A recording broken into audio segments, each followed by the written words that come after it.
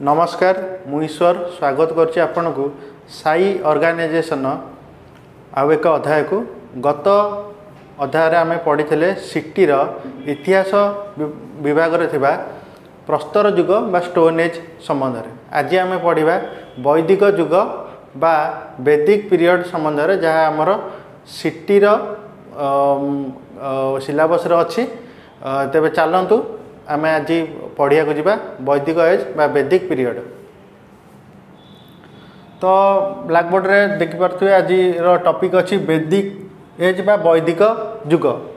तो वैदिक युगर आरंभ होची आमर जेतेबेले सिंधु हरप्पा सभ्यतार अवसान होची कौनसी कारणरू विभिन्न ऐतिहासिक मैंने विभिन्न प्रकार मत देते जमती कि सिंधु नदी निजर गतिपथ बदलवा जो वैदिक आमर हरप्पा और सिंधु सभ्यतार अवसान है कि कौन सी महामारी जमती प्लेग हो कि हईजा हो महामारी जो हरप्पा सभ्यतार अवसान है से वैदिक युगर पूर्वर मध्य ऐतिहासिक माने मत दिए सिंधु हरप्पा सभ्यतार अवसान आर्य मानकर भारत आगमन जो होता।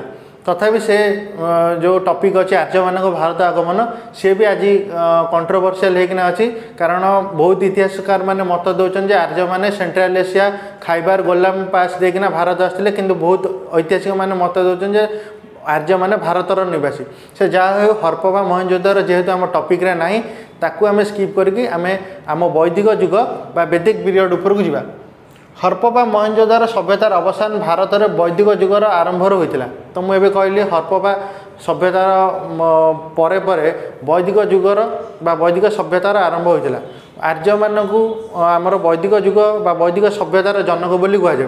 तो आर्य माने बा से वैदिक युगर समय लोक मैंने जेतेबेले हरप्पा बा सिंधु अंचल को आसीथिले सेतेबेले सेमानगर युद्ध होइथिला बोली कहा जाए हरप्पा एवं सिंधु उपत्यका रोथि लोक मान सहित जहाँ इतिहासकार माने द्राविड़ीय बा द्राविडियन पीपुल बोली कहते। द्राविडियन पीपुल माने साउथ इंडिया को पलि आसले बोली अनुमान करा जाए आ सेठी जो सभ्यतार विकास होइथिला ताहाकू आर्य सभ्यता बा आर्य युग बा वैदिक युग बोली कहा जाए। आर्य मानक आगमन ख्रीष्टपूर्व 1000 रे भारत में होइथिला बोली अनुमान करा जाए। ख्रीष्टपूर्व 1000 रे जेतेबेले आर्य माने आस्थिले सेंट्रल एशिया बा ईरान किछिरा अंचलरू सेतेबेले आर्य शब्दर अर्थ आमे इतिहास जदि पढ़िया इतिहास रे आर्य शब्दर अर्थ लिखा है श्रेष्ठ ज्ञानर अधिकारी बा हाई बार्थ पीपुल श्रेष्ठ ज्ञानर अधिकारी को आमे आर्य बोली कहू। तेबे खाइबार गोलान घाटी रास्ता आर्य माने भारत आसथिले बोली अनुमान करा जाए जहाँकि इतिहासकार माने अनुमान करती भारतर खाइबार और गोलान पास देके आर्य माने भारत को आसथिले। ये जो वैदिक युग थिला इतिहासकार माने ताको दी भाग विभक्त करचंती गोटे है ऋग वैदिक युग बा प्रारंभिक वैदिक युग आ गोटे होची परवर्ती युग परवर्ती वैदिक युग बोली कहा जाए। ऋग वैदिक युग जेहेतु आमर प्रथम चैप्टर रे आछि तो सही संबंध में आम आज पढ़िया ऋग वैदिक युग। पारसी मानकर धर्म ग्रंथ जेंदा अवेस्ता जमती आम हिंदू मानकर धर्म ग्रंथ होची श्रीमद् भगवत गीता मुसलमान मानकर होची कुरान सेमती पारसी मानकर धर्म ग्रंथ होची जेंदा अवेस्ता।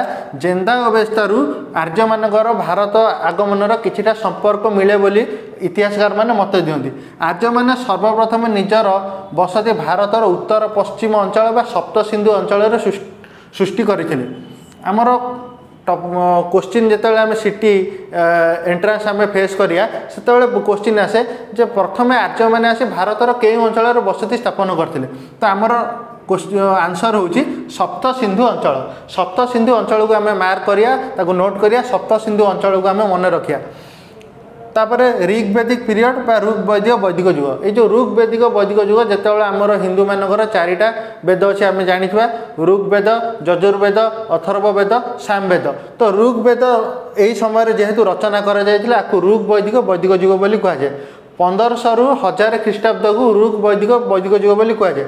यही समय लोक मैंने कौन निर्दिष्ट धर्मर उपासना करू नथिले।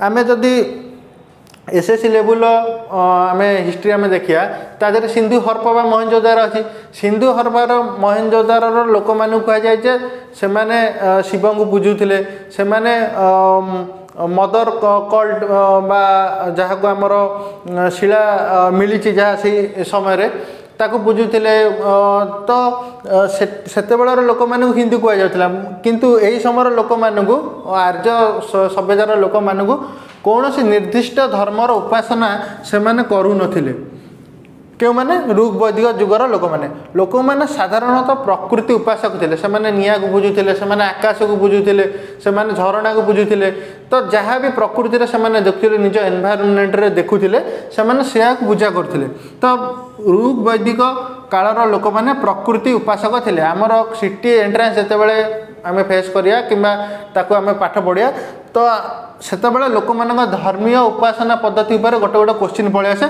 लोक मैंने साधारणतः वैदिक जुगर ऋग वैदिक जुगर लोक मैंने साधारण क्यों उपासना पद्धति को व्यवहार करते आमर क्वेश्चन होची प्रकृति आंसर होची प्रकृति उपासक थिले से माने कौन से धर्म उपर विश्वास करनथिले प्रकृति उपासक थिले यज्ञ बा अग्निहोत्र से समय प्रमुख धार्मिक अनुष्ठान थिला जमती आम बाहागर हो कि कौन पूजा पद हो आमर आम यज्ञ करूँ ये यज्ञ आमर ऋग वैदिक समय आरंभ हो जाए ऋग वेद समय लोक मैंने यज्ञ बा अग्निहोत्र करथिले यज्ञ बा अग्निहोत्र द्वारा से भगवान उपासना करथिले परिवार को कूल कह जाता परिवार बा वर्तमान आम जो फैमिली अच्छी ताकू कूल कह जाता से ऐकिक परिवार थिला गोटे माने आम जमी समस्ते मिसिकिना रो गाँव में जमी ए सब मिसिकिना रोचन से भाया गोटे प्रकार परिवार थिला प्रति परिवार मुख्य बापा थिले बा पितृकेन्द्रिक परिवार थिला पितृकेन्द्रिक परिवार मुख्य थिले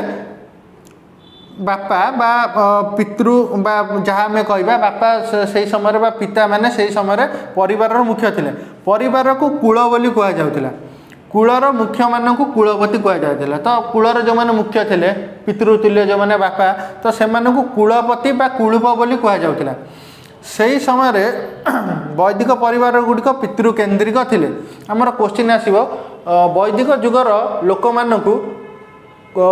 मानकर जो परिवार अच्छी से परिवार मुख्य मान कौन कह जाए तो आमर आम नोट करिया कूलपति बा कूलुप तो से समय जो परिवार मुख्य मान को कूलपति बोली कह जाता तो परिवार जो आमर ढांचा थिला ताकू पितृकेन्द्रिक थिला एबे तो आमर जेहेतु गवर्नमेंट डिसाइड कर दे जे माँ जी स्थान अच्छी घरे बापांकर भी स्थान अच्छे हेले आमर ऋग वैदिक सभ्यतार पितृकेन्द्रिक परिवार व्यवस्था थिला नारी मानक सामाजिक धार्मिक राजनैतिक उत्सवर भाग नेबार सुजोग मिलता वर्तमान जमती आमर नारी माने लेडीज माने सबू जगार पार्टिसिपेट कर से पॉलिटिक्स हो किंबा सोशल प्लेटफॉर्म हो खेल हो साइंस हो जेकोसी तो से समय नारी माने मध्य सामाजिक धार्मिक राजनैतिक उत्सवर भाग नौले तो आम ये टॉपिकटा मन रखिया ऋग वैदिक समय नारी मानक समाज रे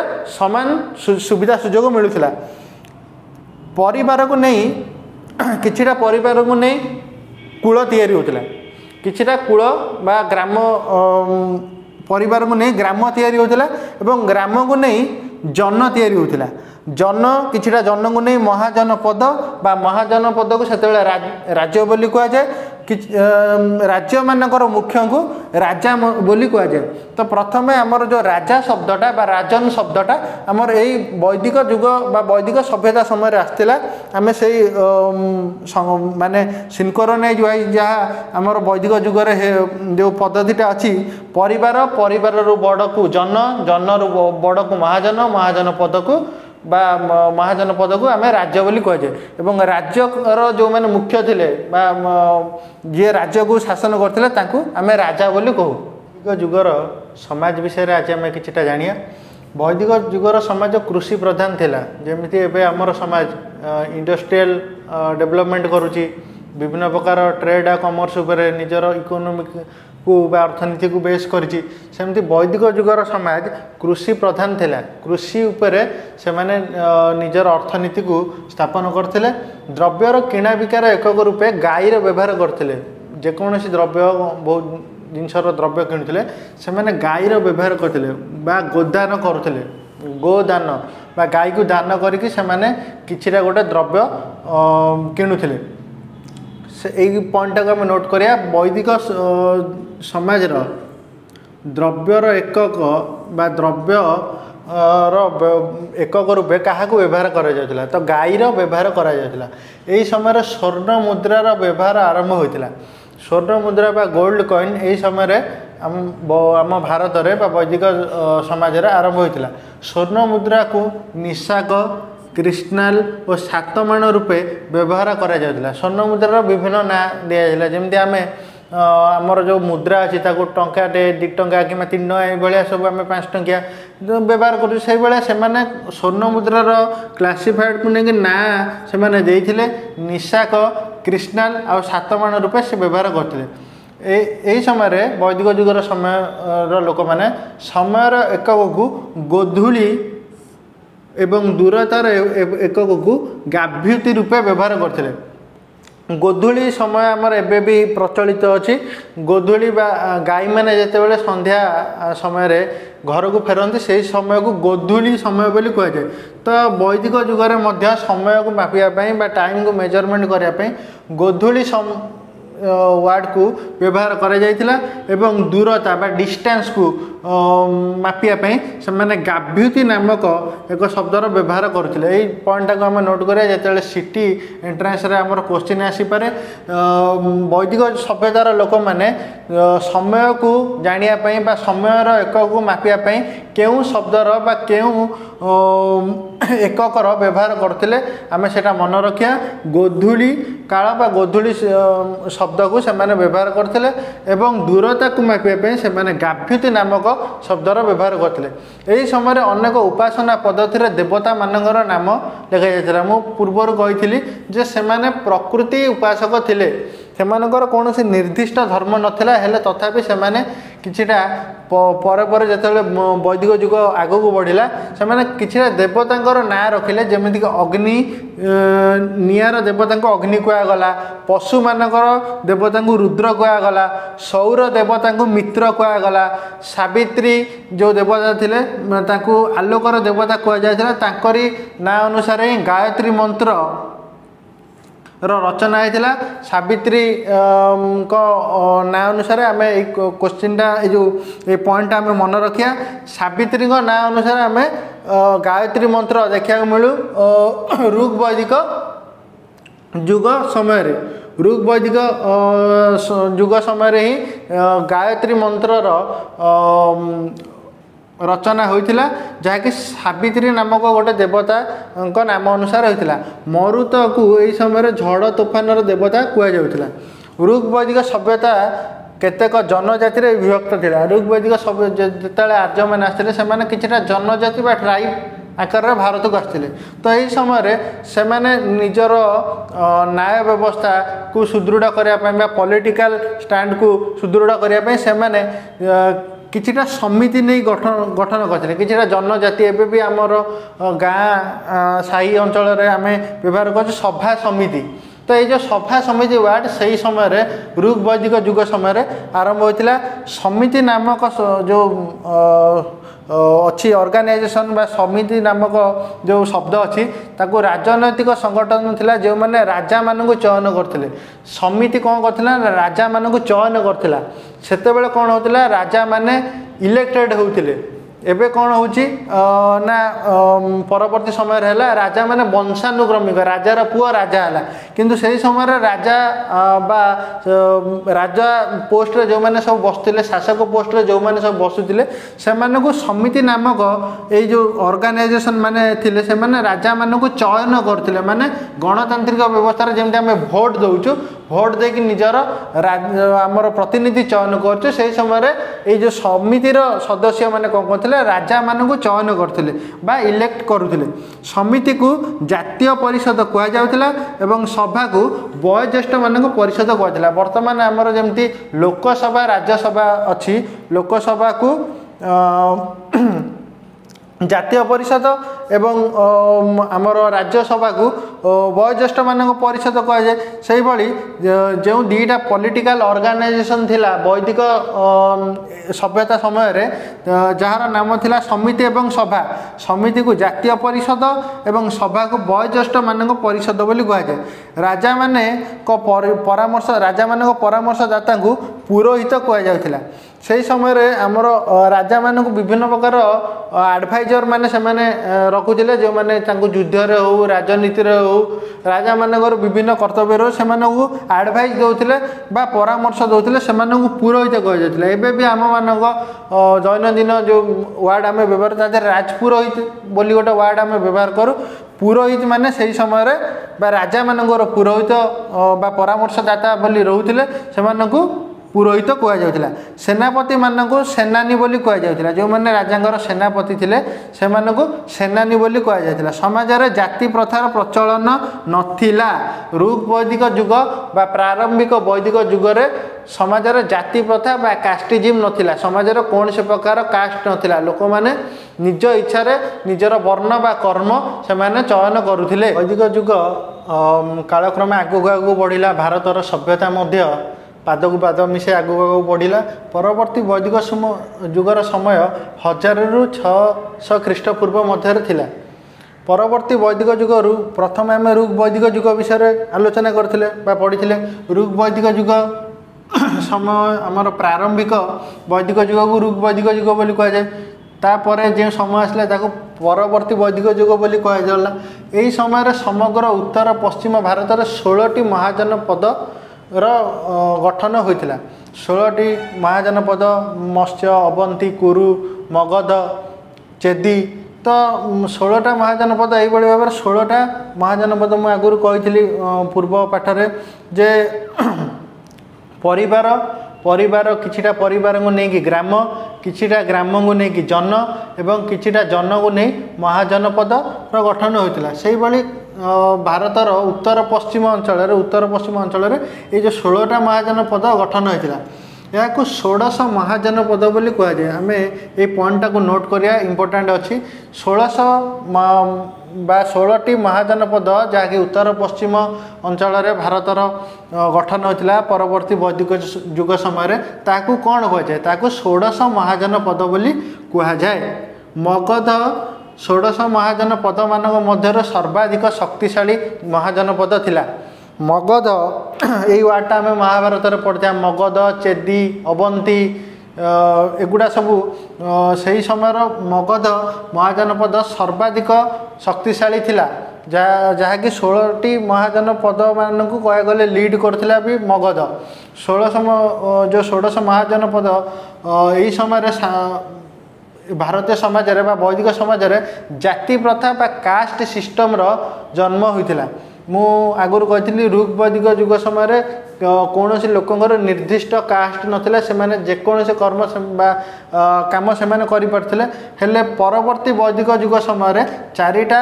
कास्ट बा 4टा वर्णर आरंभ होइतिला ब्राह्मण क्षत्रिय वैश्य शूद्र आम जाचे ब्राह्मण माने हैला से माने मुख्यतः पूजा एवं पाठपढ़ा इत्यादि काम करती क्षत्रिय माने आर्मी पुलिस डिपार्टमेंट जो मैंने क्षत्रिय कहगला वैश्य जो मैंने बिजनेस करते शूद्र जो मैंने उपरोक्त 3टा वर्णर लोक मानू 3टा जातिर लोक मानू सेवा प्रदान करते देशर सेवा करते से शूद्र कहगला यही समय जो 4टी वर्ण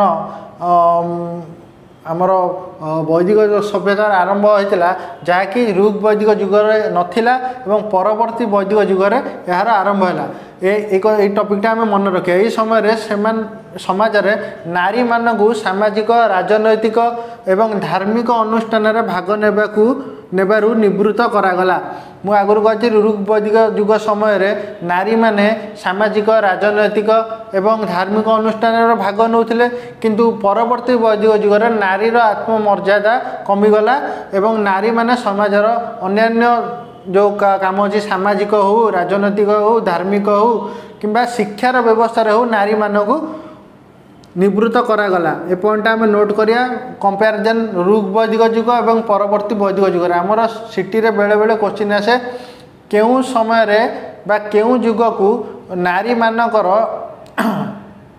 जो पदमर्यादा अच्छी नारी मानक सामाजिक एवं राजनैतिक सुविधा सुजोग भाग नेबारु निवृत्त करागला सेटा हूँ परवर्ती वैदिक जुग हेले ऋग वैदिक जुगरे नारी मानक स्वतंत्र मर्यादा दि जाइथिला से माने धार्मिक हो राजनैतिक हो कि सामाजिक हो पर्वपर्वाणी रे मध्य हो से माने भाग नहीं पारुथिले समग्र भारत को आर्य व्रत बोली कहगला जेहेतु आर्य माने समग्र भारत को जय करथिले से माने चक्रवर्ती सम्राट होउथिले तो से भारत को से माने आर्य व्रत बा आर्य मानक देश बोली नामित कले यही समय राष्ट्र शब्दर प्रथम करी व्यवहार करागला राष्ट्र बा देश शब्दर प्रथम थर व्यवहार करागला यही परवर्ती वैदिक जुग समय यही समय राजा मानक अधीनस्थ न्यायिक व्यवस्था बा दंड व्यवस्था कार्यकारी होइतिला बा आरंभ होइतिला सेतेबेले कौन होइतिला ना सभा समिति जो माने मुख्य थिले बा सभा समिति जो माने परिचालन करथिले से माने जेहेतु ट्राइबल कम्युनिटी रो थिले बा जनजातीय थिले से माने सही समय रे दंड व्यवस्था बा न्याय व्यवस्था रो देखा रखा करथिले हेले जेहेतु एही समय 16 टी महाजन पद गठन होला प्रत्येक टी महाजन पद रे राजा माने शासन कले तो एही समय न्यायिक व्यवस्था बा जुडिशियरी सिस्टम क्रिमिनाल मानक दंड देवार व्यवस्था आरंभ करथिला जहाँकि परवर्ती वैदिक जुग समय राजा मानक अधीनस्थ अंचल मानक न्यायपालिकार व्यवस्था होता सत्पथ ब्राह्मण नामक एक उपनिषद आमको 12 रत्नर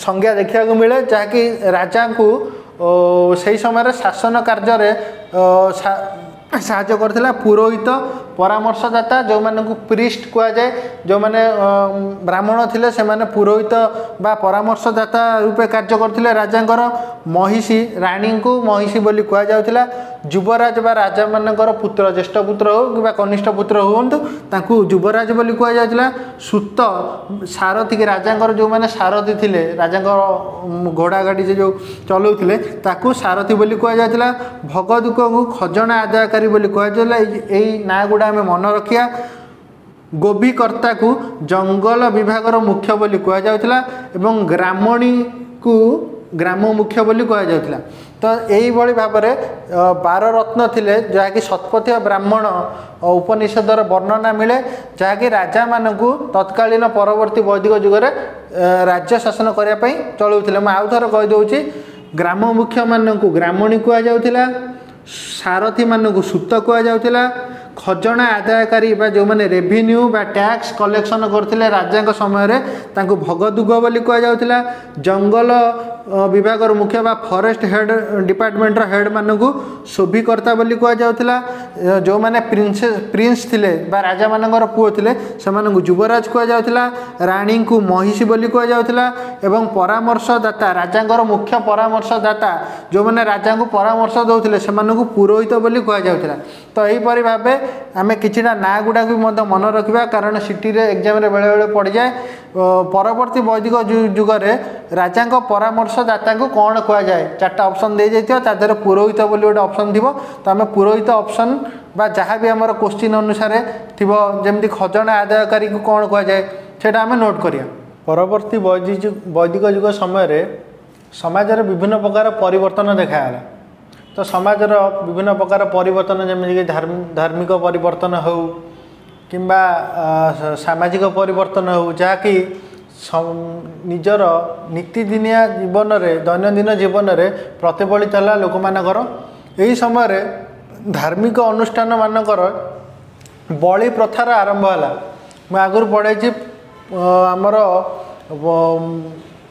ऋग वैदिक जुगरे लोक मैंने प्रकृति उपासक थिले से माने प्रकृति को उपासना करथिले केवल धार्मिक अनुष्ठान रूपे यज्ञर व्यवहार होता यज्ञ से माने करुथिले किंतु परवर्ती वैदिक जुगरे यज्ञ को छाड़ी से माने बलि प्रथार मध्य व्यवहार है तेबे आमे एंट्रेंस प्रिपेयर जेहेतु होजु तो आमे मन रखिबा बलि प्रथार आरंभ वैदिक जुगर केउ समय आरंभ होइतिला तो आमर आंसर होउची परवर्ती वैदिक जुगरे बलि प्रथार प्रचलन होइतिला समाज रे परवर्ती वैदिक युग समय बलि प्रथार प्रचलन होता। प्रजापति को मुख्य देवता रूपे पूजा करा जाउथिला। प्रजापति बा ब्रह्मा को यही समय मुख्य देवता रूपे पूजा करा जाउथिला। विष्णु को पालनकर्ता रूपे पूजा करा जाउथिला। पुषाण को शूद्र मानक देवता रूपे पूजा करा जाउथिला। यही समय समाजर अर्थनीति मुख्यतः कृषि प्रधान थिला। कृषि जेहेतु आदि वैदिक युग बा ऋग वैदिक युग मध्य कृषि प्रधान थिला एवं परवर्ती वैदिक युग मध्य कृषि प्रधान थिला। मुख्यतः लोक माने कृषि उपरे निजर जीविका निर्वाह करथिले। लोक माने गहम बार्ली धान आदि शस्य चाष करुथिले। यही समय समाजर विभिन्न जाति जमीक कैवर्त द्वारपाल इत्यादि देखा लोक मैंने जेहेतु से समय परिवर्तनर स्वर आगू आगू बढ़ुले से जो जाति गुड़िक आगुरी नथिले बा जो वर्ण बा जो कर्मर लोक मैंने आगुरी नथिले से परवर्ती वैदिक जुगरे लोक मानकर जो डिमांड थिला लोक मानकर जो आवश्यकता थिला से नहीं नुआ नुआ जाति जमीक कैवर्त जो मैंने माछ चाष कले बा माछ मानकु धरिक बेपार कले से कैवर्त गला। द्वारपाल जो मैंने गेट कीपर भाव में जगिले द्वारपाल हेले जो मैंने से भाया भाव में जो मैंने लुगा सफा कले किंबा अन्य सेवा काम कले लुहार काम कले कमार भली जो वर्णर लोक मैंने यही परवर्ती वैदिक जुगरे ही से भाया जाति बा कास्ट सिस्टम आरंभ होता। लोक मैंने टीन बा टीण लुहा रूपा आदिर धातुर व्यवहार यही समय प्रचुर परिमाण होता। यही समय वाणिज्य बणिक गोष्ठी मानकर मध्य गठन होता। यही समय लोक मैंने कौन कले ना केवल कृषि उपरे निर्भर नकरी से वाणिज्य कारोबार करने आगू बढ़िले। वैदिक साहित्य बा वैदिक लिटरेचर वेद शब्दटी संस्कृत शब्द विद रु आसी अछि। तो आम ये जो पॉइंटा को नोट करिया वेद शब्दटी प्रथमे संस्कृत शब्द विद रु आछि। विद शब्दर अर्थ हेउछि ज्ञान। आमर क्वेश्चन आसीपारे वेद शब्दटी केउ शब्द रु आछि तार आंसर होछि विद। विद शब्दर अर्थ कौन? विद शब्दर अर्थ होछि ज्ञान। वैदिक साहित्य श्रुति रे विभाजन होइथिला। वैदिक साहित्य से समय जो मैंने साहित्य बा वैदिक साहित्य कहले से समय वेद को ही प्राधान्य दि जाता। पर पुराण उपनिषद एगुड़ा सब वेद रु ही आसिला। तो से समय कौन होइथिला ना जो ऋषि मुनि माने गुरुकुल शिक्षा दान करते गुरुकुल से शिक्षा व्यवस्था विशेषकर पुरातन काल रे भारतर शिक्षा व्यवस्था गुरुकुल शिक्षा व्यवस्था रे ही सीमित थिला। तो गुरुकुल शिक्षा जो मैंने ग्रहण करथिले बा गुरुकुल शिक्षा व्यवस्था रे जो मैंने अंश ग्रहण करथिले से माने कौन करथिले ना वेद को पढ़ी मन रखथिले एवं श्रुति बा उच्चारण द्वारा बा कहवा द्वारा गोटे पीढ़ी रु अन्य पीढ़ी को सेमाने मन रखुथिले। से समय कौन थिला ना मन करा जो जड़े ऋषि किछिटा उपनिषद को कंठस्थ कले मुखस्थ कले सी ताकर जो शिष्य माने थिले ताकू मुखस्थ कराइले तापर से माने से श्रुति बा जो आमर अच्छी वैदिक श्लोक गुड़िक मन रखी आ गोटे जेनेरेशन बा आ गोटे पीढ़ी को शिखौथिले। तो से भाव में वैदिक साहित्य श्रुति रे विभाजन थिला। वेद गुड़िक संहितार विभक्त होइछंती। वेद गुड़िक ऋषिमुनि मैंने संहितार विभक्त कर।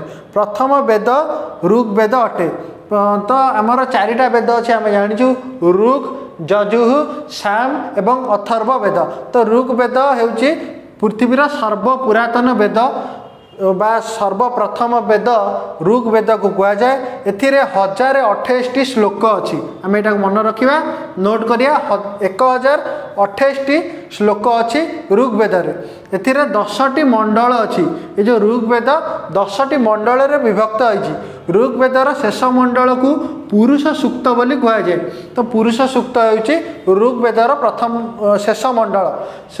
तेबे क्वेश्चन आसीबो जे पुरुष सूक्त ऋग वेदर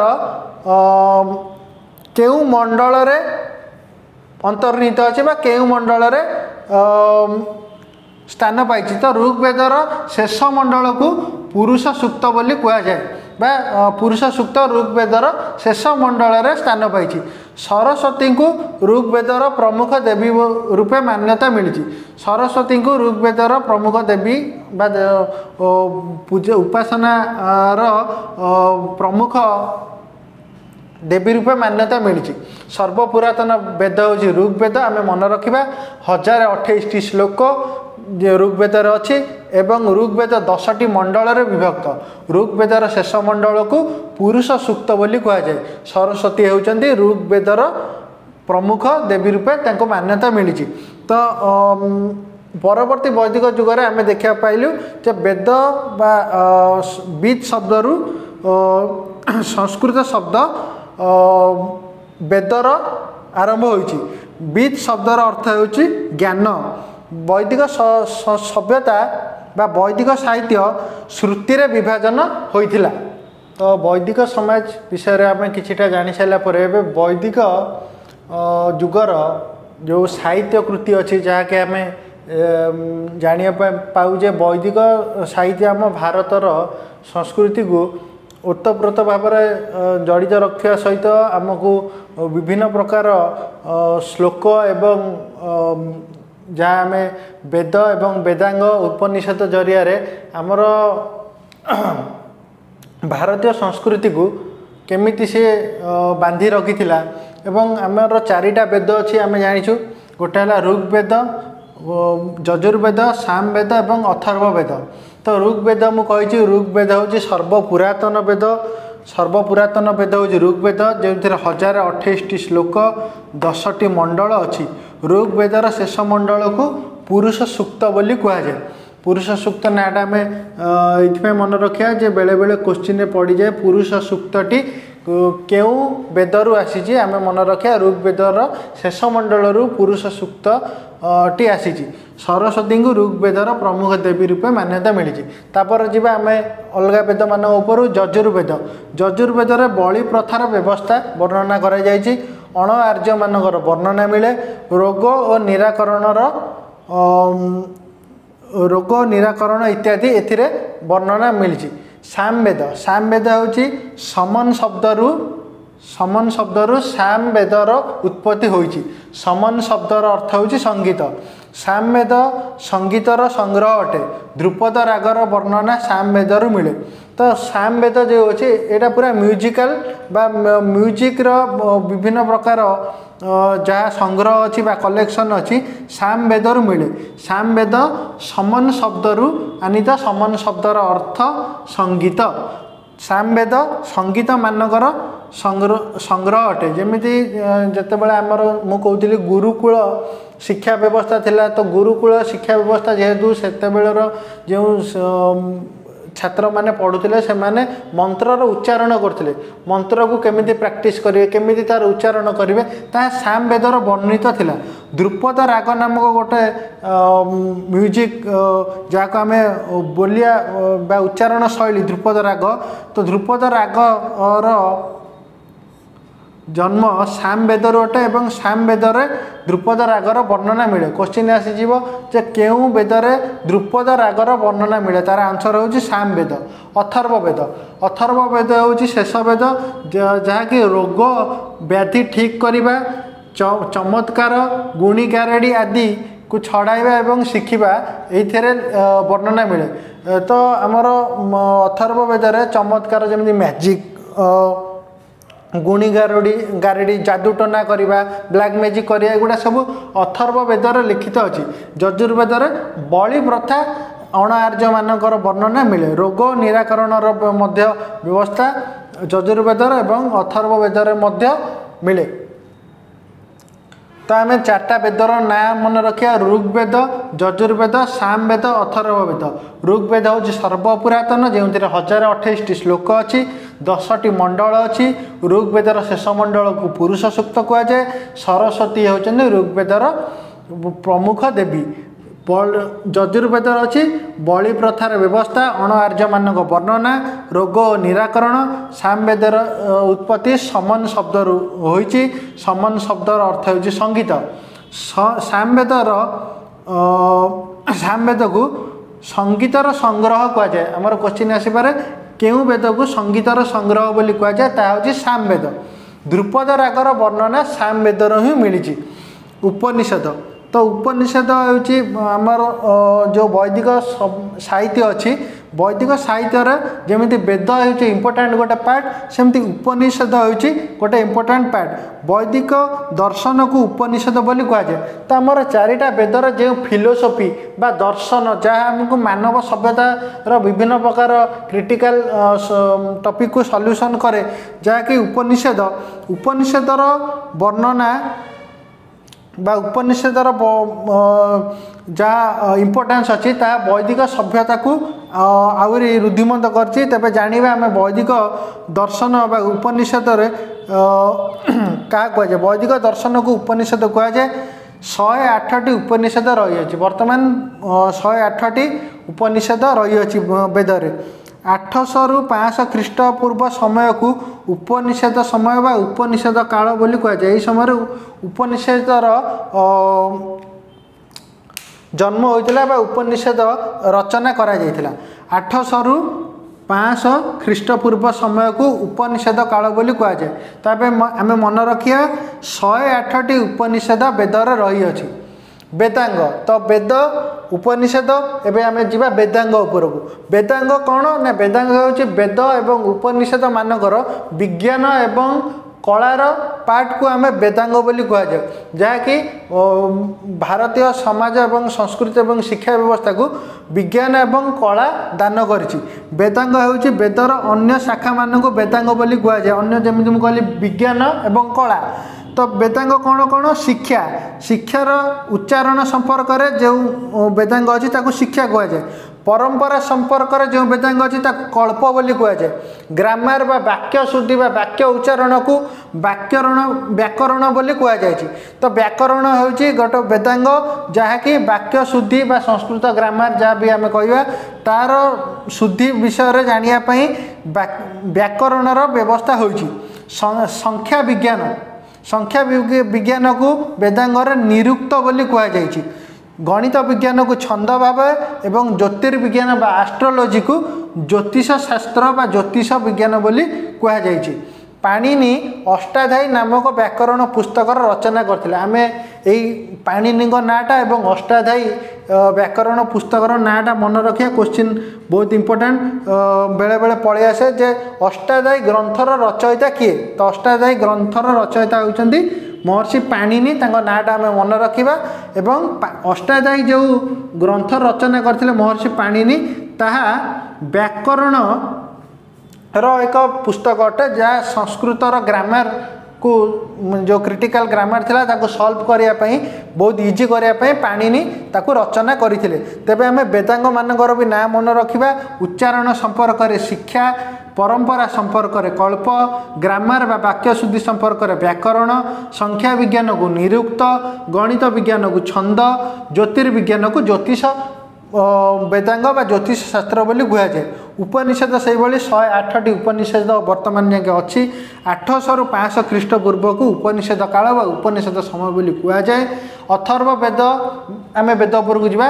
ଋଗ୍ ବେଦକୁ ସର୍ବପୁରାତନ ବେଦ, 1028ଟି ଶ୍ଲୋକ, 10ଟି ମଣ୍ଡଳ। ଋଗ୍ ବେଦର ଶେଷ ମଣ୍ଡଳକୁ ପୁରୁଷ ସୂକ୍ତ ବୋଲି କୁହାଯାଏ। ସରସ୍ୱତୀଙ୍କୁ ଋଗ୍ ବେଦର ପ୍ରମୁଖ ଦେବୀ ରୂପେ ବର୍ଣ୍ଣନା କରାଯାଇଛି। ଯଜୁର୍ବେଦର ବଳି ପ୍ରଥାର ବ୍ୟବସ୍ଥା, ଅଣ ଆର୍ଯ୍ୟମାନଙ୍କ ବର୍ଣ୍ଣନା, ରୋଗ ନିରାକରଣର କାରଣ ଏବଂ ତାର ସମାଧାନ ଇତ୍ୟାଦି। ସାମବେଦକୁ ସଙ୍ଗୀତର ସଂଗ୍ରହ ବୋଲି କୁହାଯାଏ। ଧ୍ରୁପଦର ରାଗର ବର୍ଣ୍ଣନା ଏଠିରେ ମିଳେ। ସମନ ଶବ୍ଦରୁ ସାମବେଦର ଉତ୍ପତ୍ତି ହୋଇଛି। ସମନ ଶବ୍ଦର ଅର୍ଥ ହେଉଛି ସଙ୍ଗୀତ। ଅଥର୍ବ ବେଦକୁ ରୋଗ ବ୍ୟାଧି ଠିକ୍ କରିବା, ଚମତ୍କାର, ଗୁଣିଗାରେଡ଼ି ବା ଯାହା ଆମେ ଭୂତପ୍ରେତ ଛଡ଼ାଇବା ଏବଂ ତାକୁ ଶିଖିବା ଇତ୍ୟାଦି ଅଥର୍ବ ବେଦରେ ବର୍ଣ୍ଣନା ମିଳେ। ବୈଦିକ ସାହିତ୍ୟର अन्यान्य साहित्य कृति विषय बर्तमान आम आलोचना करिया। जमती मु कहली चार्टा वेद वेदांग उपनिषद से भाव में उपवेद दर्शन सूत्र महाकाव्य एवं स्मृति बा स्तुति जहाँ भी आम कहवा ता भी मध्य वैदिक साहित्य बा परवर्ती वैदिक जुगर गोटे इम्पोर्टेंट फैक्ट। तेबे जिबा अन्यान्य साहित्य कृति परवर्ती वैदिक जुग उपरे उपवेद उपवेद मुख्यतः चारोटी उपवेदर वर्णना मिले वैदिक साहित्य रे। गोटे है धनुर्वेद आम जहाँ जहाँ टॉपिक बर्तमान मुझे डिस्कस करें नोट करिया। धनुर्वेद धनुर्वेद यजुर्वेदर उपवेद अटे। यह युद्ध कला संपर्क में वर्णित। यजुर्वेदर उपवेद हूँ धनुर्वेद। से भाव में आउ गोटे उपवेद हूँ गंधर्व वेद जहाँकि साम वेदर उपवेद जहाँ कला और संगीतर संपर्क में वर्णना करे। गंधर्व वेद हूँ साम वेदर उपवेद जहाँकि कला बा आर्ट एवं संगीत बा म्यूजिक उपरे से डिस्कस करे। शिल्प वेद शिल्प वेद हूँ अथर्व वेदर उपवेद जहाँ स्थापत्य कला संपर्क में वर्णना करे। आयुर्वेद आयुर्वेद हूँ ऋग्वेदर उपवेद जहाँ औषध और चिकित्सा संपर्क में वर्णना करे। तो ये आम मन रखिदा क्वेश्चन बेले बेले आसे धनुर्वेद कहार उपवेद बा केउ वेदर उपवेद होउछि धनुर्वेद ता होछि यजुर्वेद। सेमती गंधर्व वेद केउ वेदर उपवेद से होछि साम वेदर उपवेद। शिल्प वेद कहार उपवेद अथर्व वेदर उपवेद। से भली आयुर्वेद केउ वेदर उपवेद होछि ऋग्वेदर उपवेद होछि आयुर्वेद। तो धनुर्वेद केउ संपर्क में वर्णना करे युद्ध कला संपर्क में वर्णना करे धनुर्वेद। तो गंधर्व वेद केउ संपर्क में वर्णना करे कला एवं संगीत संपर्क में गंधर्व वेद वर्णना करे। शिल्प वेद वर्णना करे स्थापत्य एवं कला संपर्क में जोटा कि अथर्व वेदर उपवेद अटे। आयुर्वेद ऋग्वेदर उपवेद अटे जहाँकि औषध एवं चिकित्सा मेडिकल एवं मेडिसिन एवं ट्रीटमेंट उपरे वर्णना करे। सेमती जीवा आम उपवेद पर दर्शन बा फिलोसफी आगुरी भी कही अलग भी आहरी भी वेद जेहेतु गोटे भास्ट चार्टा वेद आमर अच्छी। तो वेद दर्शन देते विभिन्न वेद साहित्यर 6टी दर्शन संपर्क में 6 जन ऋषि मत देते। दर्शन कहले खाली जे लेखाई दियो ता न विभिन्न प्रकार ऋषि माने मध्य सही समय मत देइथिले निजर ओपिनियन रखिथिले। सेमानक भीतर न्याय उपरे बा जस्टिस उपरे आमर मत देइथिले गौतम ऋषि। न्याय दर्शनर स्रष्टा होउचंदी गौतम ऋषि। योगर स्रष्टा होउचंदी पतंजलि। वैशेषिकर स्रष्टा होउचंदी कन्नड़ ऋषि। पूर्व मीमांसा बा इन्वेस्टिगेशन स्रष्टा होउचंदी जैमिनी ऋषि। सांख्य दर्शनर स्रष्टा होउचंदी कपिल ऋषि। उत्तर मीमांसा बा रिजल्ट बा प्रूफ जहाँ भी हो पारे ताहार ओपिनियन देइथिले महर्षि व्यास। तो यही भाव में आम मन रखा न्याय दर्शनर स्रष्टा गौतम ऋषि।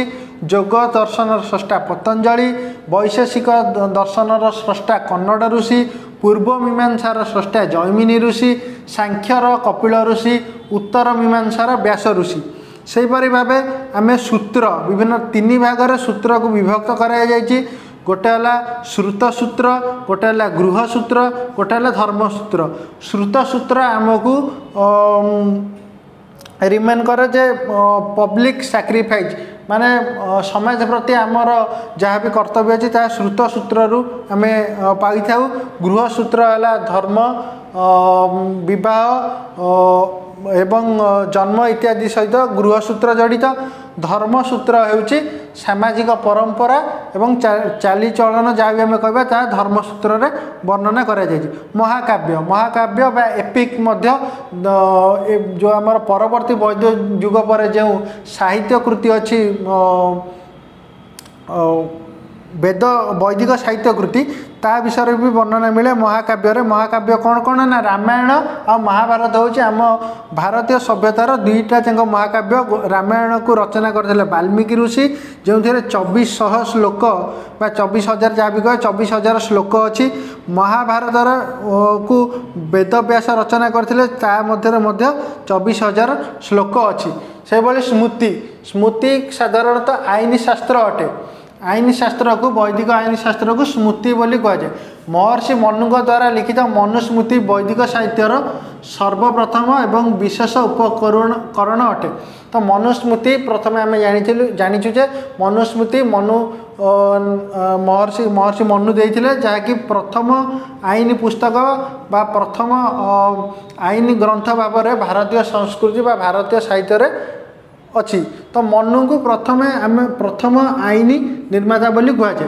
तो आम मुख्यतः चारोटी वेद उपर वर्णना आम जानिलु चारोटी वेद है ऋग यजु अथर्व एवं साम से उपवेद अच्छी धनुर्वेद यजुर्वेदर गंधर्व वेद साम वेदर शिल्प वेद अथर्व वेदर आयुर्वेद ऋग्वेदर तो दर्शन न्याय गौतम ऋषि योग पतंजलि वैशेषिक कन्नड़ पूर्व मीमांसा जैमिनी ऋषि सांख्य कपिल ऋषि उत्तर मीमांसा व्यास सूत्र से भाव में सूत्र गृहसूत्र एवं धर्मसूत्र महाकाव्य रामायण एवं महाभारत रामायण रचना वाल्मीकि करथिले एवं 24,000 श्लोक थिला महाभारत वेद व्यास करथिले 24,000 श्लोक तादेर मध्य थिला। स्मृति साधारणतः आईन शास्त्र प्रथम लॉ गिवर बा आईन प्रणेता होचन महर्षि मनु तांकर लिखित आईन शास्त्र को मनुस्मृति बोली कहुए।